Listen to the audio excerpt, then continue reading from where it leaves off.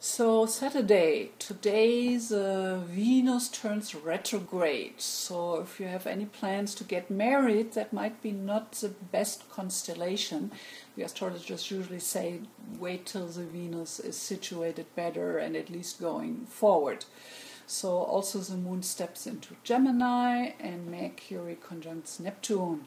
So still lots of Piscean, Neptunian energies, which can fall out as projections and not being able to see right clearly. But also it holds the upper possibilities of connecting with what I call the ocean consciousness, the higher, deeper reality of our true being, our true reality. So that's a potential today to tap into. Venus retrograde is something which is going to be going on for a while here.